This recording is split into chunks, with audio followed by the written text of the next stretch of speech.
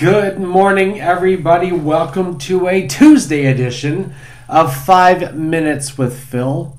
It's a pleasure to be able to unpack God's Word for you here again today, and I am looking forward to sharing that with you. I hope you're doing well, and I thank you for joining me. We're going to take a look today at the book of Galatians, Galatians chapter 6, verses 7 and 8. And there is a great message or two here with this passage that I want to share with you. And let's take a look at it together. Are you ready? Look at this. Galatians 6, 7 and 8. It says, "Don't be misled. You cannot mock the justice of God. You will always harvest what you plant. Those who live only to satisfy their sinful nature will harvest decay and death from that sinful nature.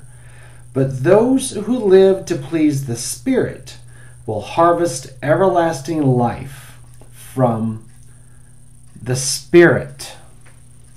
So Paul here is writing to the church in Galatia, and he talks about how you cannot mock the justice of God. Now, there's some people that believe in something called karma. We, as followers of Jesus Christ, we don't believe in karma. Okay, that's a Buddhist term. We don't go there. Okay, but on the flip side, we do believe that you reap what you sow, and that is straight from this scripture here today.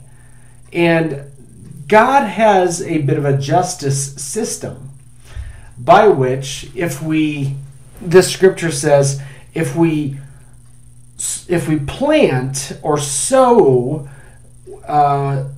with our sinful nature, then what we're going to reap with that is nothing but decay and death. In other words, if we are trying to live our lives in such a way that we're doing things against God's word, okay? If we are intentionally violating the word of God and not living by that, then we cannot expect to reap anything but bad things, the result of sinful behavior, the result of sinful stuff. And we tend to deceive ourselves if we think that God's somehow going to bless our efforts when they've been nothing but sinful. For example, if you have a relationship that is contrary to God's word, whether it be abusive or it's a sinful relationship, then asking God to place a bow on that and bless that, that's just not going to happen, because you're sowing, you're planting in sin, and so you're going to reap that. But now on the opposite side, if you plant and if you sow, according to this scripture, in what pleases the Spirit and what goes with God's word, then you will reap everlasting life from that Spirit. You will actually have life. It's really not that hard, is it? And yet we make it so difficult. We make it so difficult. We make it like, oh, well, I'm going to do my own thing, and because I'm so happy, God's got to say A-okay with it, and he doesn't.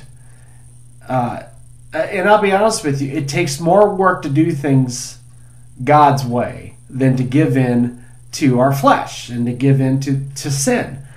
But if we put in the work, and if we sow, and if we plant in the way that God wants us to do things, and this goes for our relationships, this goes for our business, this goes for our life, this goes for our work on the campus.